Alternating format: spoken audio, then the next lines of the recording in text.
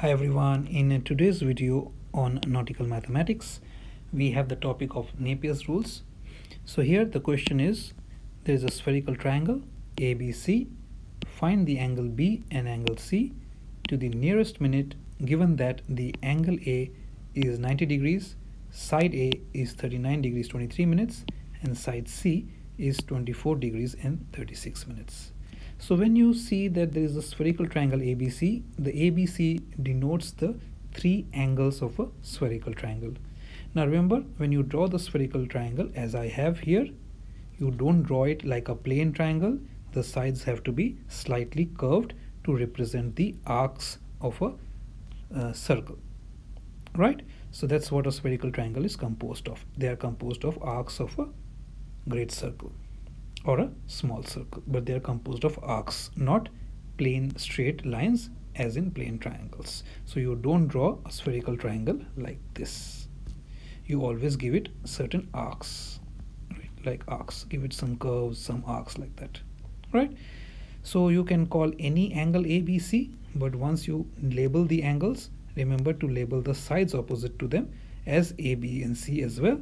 But when you write A, B and C, as in the sides, when you label the sides, make sure that you can distinguish between the sides and the angle. What I mean is that you should not write the side A same as angle A because you will get confused. So write them in a way that you can distinguish which A stands for angle and which A stands for the side. I normally use capital letters for angles and small letters for sides. So you can see angle B looks different from side B and angle C looks different from side C. I've just put a stroke across the C to distinguish it, otherwise it's hard to distinguish the two C's. So once you have drawn the triangle, label ABC, label the sides ABC opposite to the angles, and then write the values of the ones that are given to you. So in this case, of course, I was given the value of side A and side C, and I have to find the value of angle B and C. Angle A is already given to me. Alright, then once you have done that, make sure you draw the Napier's diagram. Draw a circle. Divide the circle into two semicircles by drawing a line across it. The top semicircle divided into two halves and the bottom semicircle you divided into three parts. Write the 90-degree angle outside the circle. Then write the sides which are next to the 90-degree angle. So the 90-degree angle is A here, so I have written it outside the circle. And then the sides next to the 90-degree angle is side C and side B. Write them next to one another on the top semicircle. Once you have written the sides C and B, then write the angles opposite to them. So opposite side C is angle C, but prefix it with a 90 minus. So anything you write in the bottom semicircle will be prefixed via 90 minus. And then the side opposite B, write 90 minus B, and then the remaining side is 90 minus A, which comes in the center. Alright, what you have been given is of course 90 minus A. When I say 90 minus A is given, I mean A is given, so you know 90 minus A, and side C is given to you. And using these two values, you have to find the angle B and C.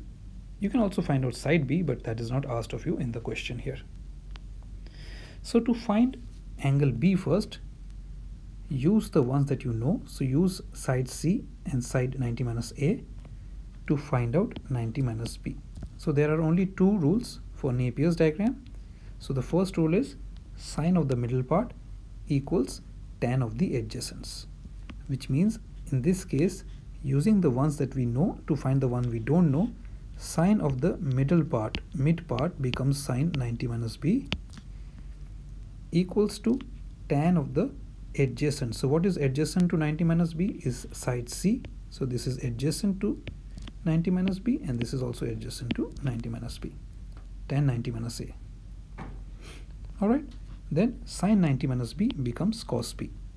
That is the trigonometric rule. So sine of 90 minus any angle becomes cos of that angle, and cos of 90 minus any angle becomes sine of that angle. Right, and then put in the values for side C and side A in the brackets.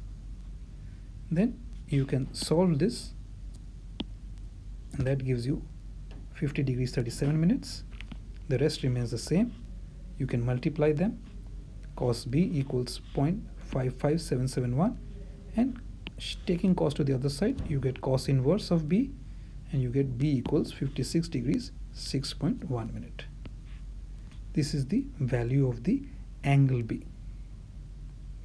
Similarly, if you want to find angle C, or 90 minus C, in this case angle C, you have to use the one which is given to you, that is side C and side A, or 90 minus A in this case. You will not use 90 minus B, although you have just found out what is B. You don't use that, because if you have made a mistake in finding out angle B, you don't want to carry that mistake forward. So how do you find out 90 minus C or angle C? You use the second rule of Napier's, which is sine of mid part equals cos of opposites. So remember, using the two that you know, you have to find out the one that you don't know. So in this case, the mid part is side C, and opposite to side C is 90 minus A and 90 minus C. So side C becomes mid part, and opposite to side C is opposite to side C, in this case was 90 minus angle C and 90 minus side A. So sine of mid part equals cos of the opposites. So here of course C is given to you, so you write sine 24 degrees 36 minutes.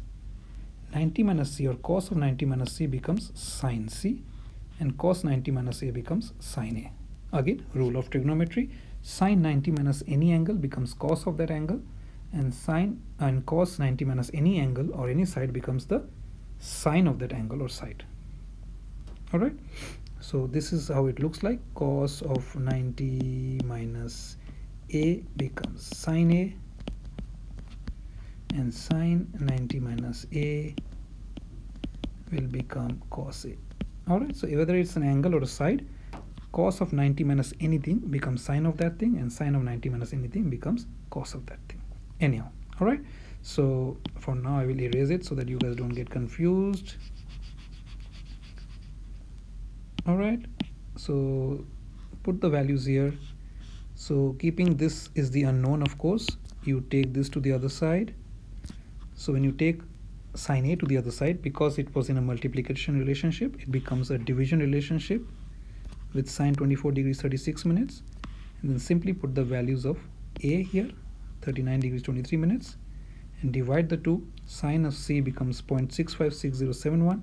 Take sine to the other side, so shift sine becomes shift sine inverse, and that will give you C value of 41 degrees. Alright, so there are only two rules to the Napier's. Remember, use the ones that you have to find out the ones that you don't have. And once you start finding out the new values, don't use them to find the other values, because you don't want to carry any errors forward. Always use the ones that you have to find the ones you don't have. So hope this video was useful to you. I have multiple videos on Napier's rules, but I thought I will teach you this in terms of the nautical mathematics.